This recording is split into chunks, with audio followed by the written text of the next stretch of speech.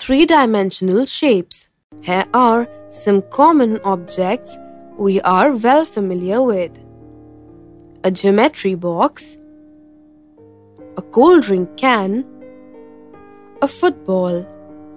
Each of these shapes has three dimensions called length, breadth, and height.